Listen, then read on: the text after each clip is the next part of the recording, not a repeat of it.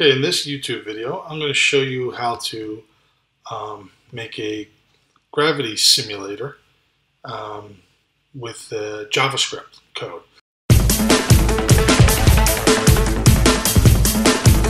let me kind of show you the starting code here. Just kind of has a ball going down and bouncing off the wall here. Not much to look at, but we'll quickly add some code that's going to change all that. So the thing to look at here is we have a JavaScript canvas, which I will give you all the code that you see here.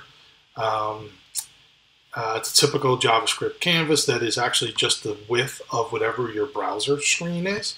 That's all set down at the bottom of the screen here.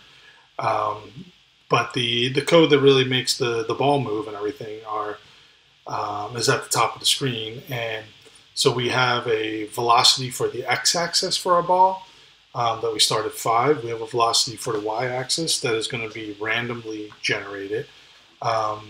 Actually, I'm starting it at 7, but I will change it to a randomly generated velocity. And then I'm going to have a gravity variable that's 0.5, a bounce variable that's 0.7, and friction for the x-axis.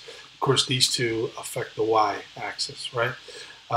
And so my ball is an object that starts at the middle of the screen, canvas dot width -2, and the y is 100, and then its radius is 20. The status, we're not even using that. The color, though, is red. And we do a typical draw to the screen where you clear the screen. I have a message, that's what says gravity simulator, right? And then we draw our ball, which is a circle, which you draw in JavaScript with an arc. You get your x and your y value and your radius. And then we just give it the fill color, which is red. And then most of our action, though, is happening in this ball movement method, or function. And so here's where you have it. The x and y velocity is affecting the x and y values for the position on the screen of the ball. And I have it bouncing this if statement, make sure that the x-axis bounces off the wall. When it hits the wall, it will change direction by timesing the x velocity by -1. Then we have a similar thing happening when it hits the floor. We want the y-axis to change. I'm not doing anything with that yet, so I'm going to uncomment out. First of all, I have this little repositioning so that the ball doesn't actually go below the floor, so it looks more natural. But now I'm going to add this little bounce variable to the y velocity. And so when I times that, if you save it here, you should see that it should now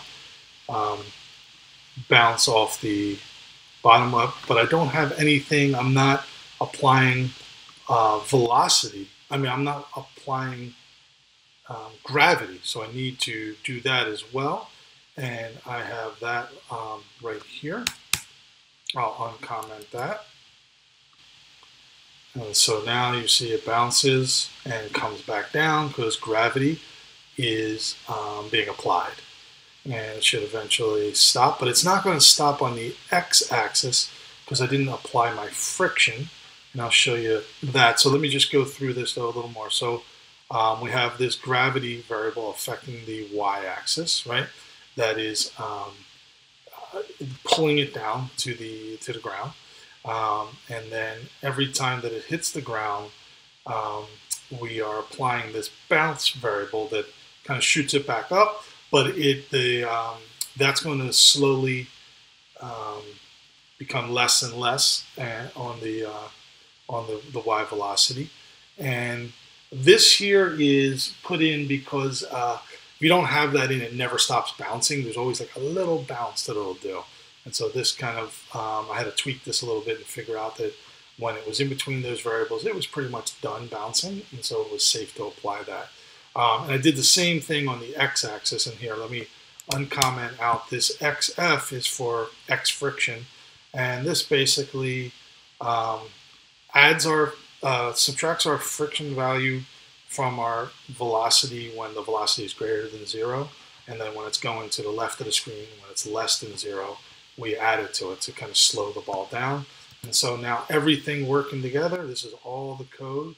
You can see that we got it bouncing nice, we got gravity being applied. It's harder to see the X friction, but it does work, and it should stop the ball slowly right there. There you go. And so the actually, I'm not applying up. It should actually be about the same each time because I don't have the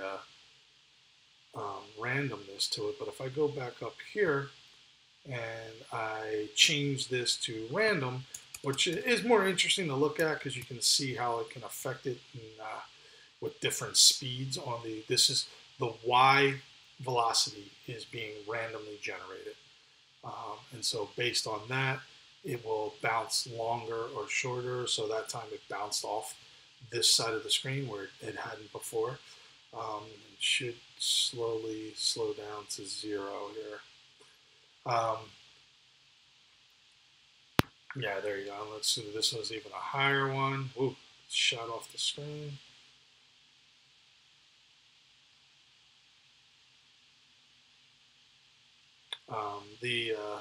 The rate is a little slow due to my video screencasting here is affecting my processor. And you see it nice and smoothly comes to a stop there. So I hope you like that. It's this can be applied to many different games, and it's just a fun little bit of code to play around with.